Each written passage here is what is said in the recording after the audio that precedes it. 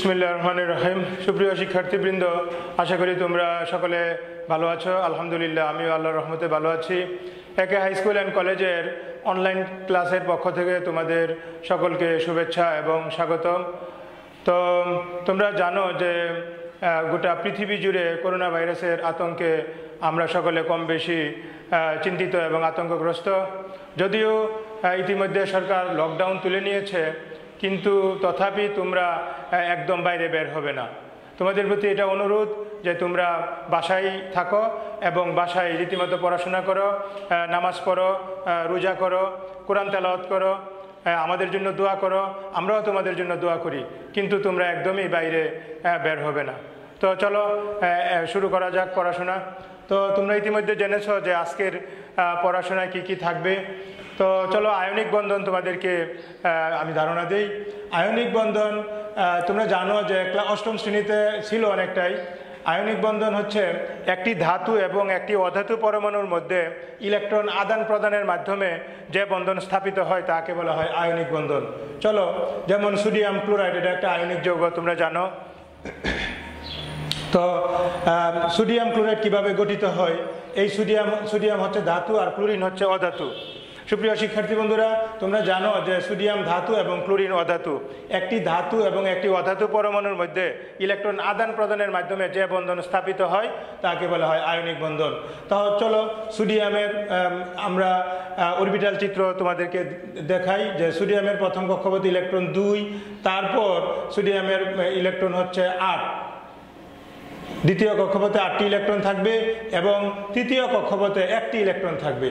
ঠিক তেমনি ক্লোরিনের পারমাণবিক সংখ্যা তোমরা জানো 17। প্রথম কক্ষপথে 2টি ইলেকট্রন, তারপর থাকবে 8টি ইলেকট্রন, এরপর থাকবে 7টি ইলেকট্রন। 1 2 3 4 5 6 7টি ইলেকট্রন।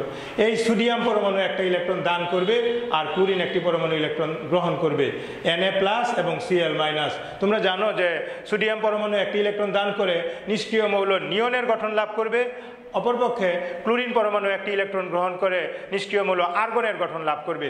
এভাবে সোডিয়াম ক্লোরাইড যৌগ গঠিত হয়।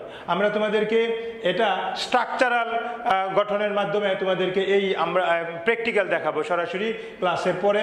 শুধু সোডিয়াম ক্লোরাইড না, তোমাদেরকে আমরা দেখাবো ম্যাগনেসিয়াম অক্সাইডও দেখাবো, এটাও একটা আয়নিক যৌগ। পাশাপাশি ক্যালসিয়াম ক্লোরাইড, এই 3টা যৌগের উদাহরণ তোমরা ক্লাসের শেষে প্র্যাকটিক্যাল দেখবে অরবিটাল চিত্রের মাধ্যমে। চলো এবার আমরা সমযোজী বন্ধন আলোচনা করি। তো সমযোজী বন্ধন তোমরা জানো সংজ্ঞাটা, দুটি অধাতু পরমাণুর মধ্যে আয়নিক বন্ধনে মনে রাখবা একটি ধাতু এবং একটি অধাতু ছিল, আর সমযোজী বন্ধনে দুটি অধাতু পরমাণুর মধ্যে ইলেকট্রন শেয়ারের মাধ্যমে যে বন্ধন স্থাপিত হয় তাকে বলা হয় সমযোজী বন্ধন। সুপ্রিয় শিক্ষার্থী বন্ধুরা, তোমরা আশা করি মনোযোগ সহকারে ক্লাসটি দেখছো। যেমন পানি, হাইড্রোজেন এবং অক্সিজেন দুইটাই অধাতু পরমাণু, ঠিক তেমনি মিথেন দুইটাই অধাতু পরমাণু, এবং অ্যামোনিয়া NH3 এগুলো হচ্ছে অধাতু পরমাণু। এগুলোর মধ্যে যে বন্ধন এগুলো হচ্ছে সমযোজী বন্ধন। তাহলে চলো পানির গঠন আমরা একটু আলোচনা করি। আবার সমযোজী বন্ধনের সংজ্ঞাটা তোমাদের আবার বলছি যে দুটি অধাতু পরমাণুর মধ্যে ইলেকট্রন শেয়ারের মাধ্যমে, শেয়ার বলতে কি ভাগাভাগি, শেয়ারের মাধ্যমে যে বন্ধন স্থাপিত হয় তাকে বলা হয় সমযোজী বন্ধন। যেমন ধরো সমযোজী বন্ধনের উদাহরণ পানি নিয়ে আমরা আলোচনা করি। এখানে হাইড্রোজেন এবং অক্সিজেন দুইটি পরমাণু রয়েছে। আমরা কেন্দ্রীয় পরমাণু অক্সিজেনকে বলবো, কেননা অক্সিজেনের যোজনী বেশি। কেন্দ্রীয় পরমাণু হচ্ছে যার যোজনী বেশি। যেমন অক্সিজেন এখানে থাকলো, তোমরা জানো যে অক্সিজেনের পারমাণবিক সংখ্যা 8। প্রথম কক্ষপথে 2টি ইলেকট্রন থাকবে এবং পরের কক্ষপথে থাকবে 6টি ইলেকট্রন। তাহলে 1 2 3 4, এই 5 এই 6, এই ইলেকট্রনের সাথে হাইড্রোজেন একটি পরমাণু ইলেকট্রন শেয়ার করবে। এখানেও ঠিক হাইড্রোজেন একটি পরমাণু ইলেকট্রন শেয়ার করবে। প্রত্যেকটা হাইড্রোজেন পরমাণু নিষ্ক্রিয় মৌল হিলিয়ামের গঠন লাভ করবে এবং অক্সিজেন পরমাণু নিষ্ক্রিয় মৌল নিয়নের গঠন লাভ করবে। এভাবে পানি বন্ধন স্থাপিত হয়। যেহেতু পানি একটি সমযোজী যৌগ এবং এই পানির বন্ধনকে বলা হয় সমযোজী বন্ধন। তো এভাবে আমরা তোমাদের ক্লাসের শেষে আমরা প্র্যাকটিক্যালের মাধ্যমে অরবিটাল চিত্র দেখিয়ে তোমাদেরকে মিথেন আমরা আরও একটি সমযোজী যৌগের উদাহরণ তোমাদেরকে দেখাবো। তো চলো এবার আমরা আলোচনা করি নিষ্ক্রিয় গ্যাস নিয়ে। তোমরা জানো যে নিষ্ক্রিয় গ্যাসের সংখ্যাটা তোমরা অনেকেই জানো যে পর্যায় সারণীর ডান দিকে 18 নং গ্রুপে আমরা 7টি মৌল দেখতে পাই, এদেরকে বলা হয় নিষ্ক্রিয় মৌল। চলো নামগুলো আমরা শিখি। নামগুলো হচ্ছে হিলিয়াম, তারপর হচ্ছে নিয়ন, তারপর আর্গন, তারপরে ক্রিপ্টন, তারপরে হচ্ছে জেনন, তারপরে হচ্ছে রেডন, তারপরে হচ্ছে অর্গানেসন ওজি। এই সম্প্রতি এই অর্গানেসন মৌলটি সম্প্রতি আবিষ্কৃত হয়েছে, আগে এই 6টি ছিল, এখন অর্গানেসন সহ মোট হচ্ছে 7টি নিষ্ক্রিয় মৌল। তোমরা পারমাণবিক সংখ্যা জানো যে হিলিয়ামের 2, নিয়নের 10, আর্গনের 18, ক্রিপ্টনের 36, জেননের 54, রেডনের 86 এবং অর্গানেসন এর পারমাণবিক সংখ্যা 118। তো আমরা যদি ইলেকট্রন বিন্যাস দেখি যে এদের সর্বশেষ কক্ষপথে আমরা 8টি ইলেকট্রন দেখব, আর হিলিয়ামের সর্বশেষ কক্ষপথে ইলেকট্রন দেখব আমরা 2টি। তো সুপ্রিয় বন্ধুরা, এই ছিল নিষ্ক্রিয় মৌল। তো নিষ্ক্রিয় গ্যাস কাকে বলে এবং এদের নিষ্ক্রিয়তার কারণ তোমরা শিখবে। যে তোমরা বলবে যে পর্যায় সারণীর ডান দিকে 18 নং গ্রুপে আমরা 7টি মৌল দেখতে পাই, এদেরকে বলা হয় নিষ্ক্রিয় মৌল। এরা অন্য কোনো মৌলের সাথে বিক্রিয়া করে না, এমনকি এরা নিজেদের সাথেও বিক্রিয়া করে না, তাই এদেরকে বলা হয় নিষ্ক্রিয় মৌল। আর এরা স্বাভাবিক অবস্থায় গ্যাসীয়, তাই এদেরকে বলা হয় নিষ্ক্রিয় গ্যাস। চলো এবার আমরা আয়নিক বন্ধন এবং সমযোজী বন্ধনের বৈশিষ্ট্য নিয়ে আলোচনা করি। আয়নিক বন্ধন এবং সমযোজী বন্ধনের বৈশিষ্ট্য যদি তোমরা জানতে চাও তাহলে 5টি বৈশিষ্ট্য তোমরা শিখবে। তোমাদেরকে একটি কৌশল বলে দিচ্ছি, তোমরা আয়নিক বন্ধনের বৈশিষ্ট্যগুলো শিখবে, পাশাপাশি সমযোজী বন্ধনের বৈশিষ্ট্য হবে আয়নিক বন্ধনের বিপরীত, অর্থাৎ উল্টাটা বলবা, আয়নিক বন্ধন সমযোজী বন্ধনের বৈশিষ্ট্য হয়ে যাবে। শুনো, 1 নম্বর আয়নিক বন্ধনের বৈশিষ্ট্য হচ্ছে আয়নিক যৌগগুলো উচ্চ গলনাঙ্ক এবং স্ফুটনাঙ্ক বিশিষ্ট। যেমন খাবার লবণ, এর গলনাঙ্ক 801 ডিগ্রি সেলসিয়াস এবং স্ফুটনাঙ্ক 1465 ডিগ্রি সেলসিয়াস। 2 নম্বর বলো এরা কঠিন অবস্থায় বিদ্যুৎ পরিবহন করে, এরা পানিতে দ্রবণীয়। 3 নম্বর বলবা এরা পানিতে দ্রবণীয়, এরা কঠিন অবস্থায় বিদ্যুৎ পরিবহন করে না, কিন্তু গলিত বা দ্রবীভূত অবস্থায় বিদ্যুৎ পরিবহন করে। 3, এরা পানিতে দ্রবণীয়। 4 বলবা এদের পোলার প্রান্ত রয়েছে, যে Na+, Cl-, এদেরকে বলা হয় পোলার প্রান্ত। যেমন ম্যাগনেসিয়াম অক্সাইড Mg2+, O2-, এই প্লাস মাইনাস এটাকে বলা হয় পোলার প্রান্ত।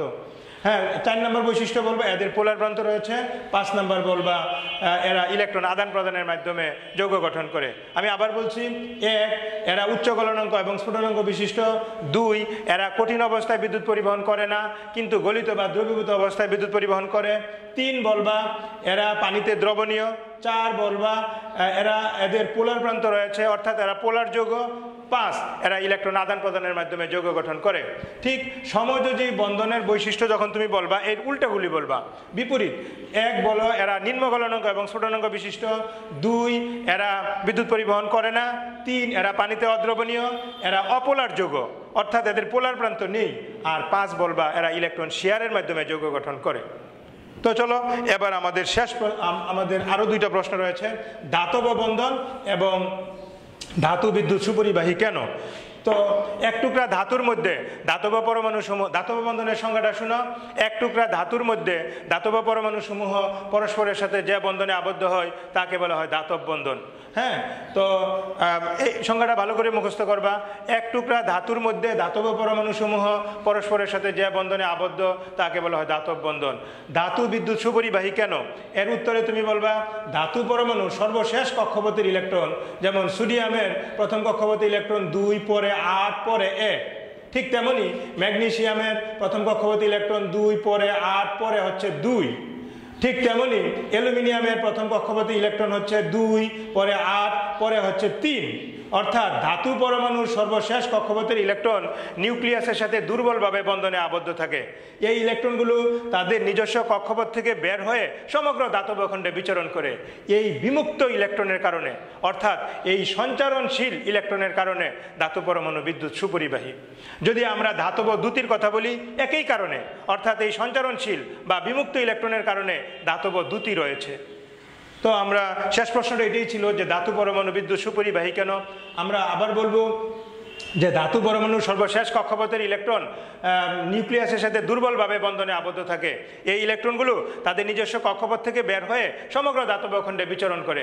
এই বিমুক্ত ইলেকট্রনের কারণে, অর্থাৎ এই সঞ্চরণশীল ইলেকট্রনের কারণে ধাতু পরমাণু বিদ্যুৎ সুপরিবাহী। তারপরে একই কারণে ধাতব দ্যুতি রয়েছে।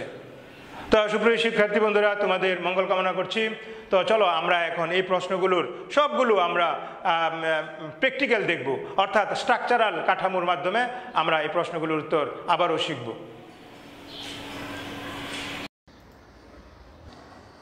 সুপ্রিয় শিক্ষার্থীবৃন্দ, তোমরা দেখো, এবার দেখব আমরা আয়নিক যৌগ সোডিয়াম ক্লোরাইড কীভাবে গঠিত হয়।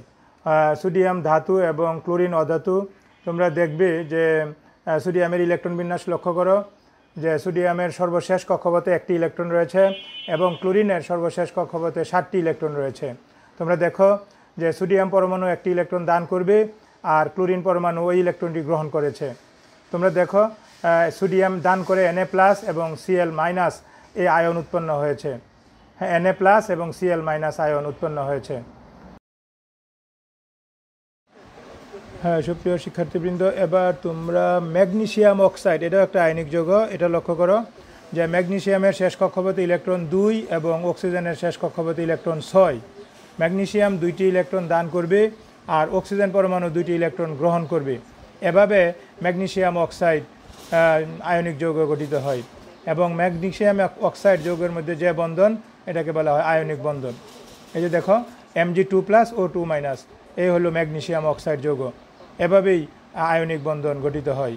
এবার আরেকটি যৌগ দেখব, দেখো ম্যাগনেসিয়াম অক্সাইড Mg2+ O2-, এই হচ্ছে এবার আমরা ক্যালসিয়াম ক্লোরাইড দেখব। ক্যালসিয়ামের সর্বশেষ কক্ষপথে 2টি ইলেকট্রন আর ক্লোরিনের সর্বশেষ কক্ষপথে 7টি ইলেকট্রন।